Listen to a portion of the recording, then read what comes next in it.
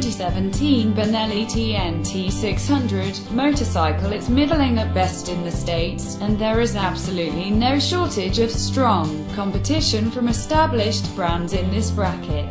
The Big Four in Japan, plus the Italians, Austrians, Germans and Brits all bring quality rise to the table with comparable mills, so this Chinese-made weekend, this is where DOHC Benelli is targeting to make inroads into, and already has two formidable offerings, the Benelli Tnt600 GT and the Benelli Tnt600i.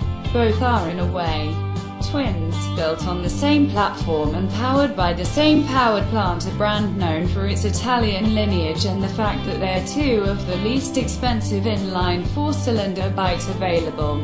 On sale in India. We ride the two Benelli 600 and twins in Pune traffic, on the open highway. The 600 GT looks the bigger version of the twins, with its imposing road presence and bulky front end.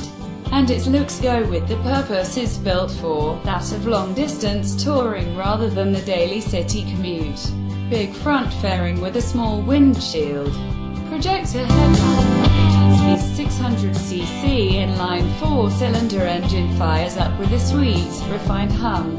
Give it some revs and the inline four holds a lot of promise. Just by listening to the note from the exhaust. Pull in the clutch.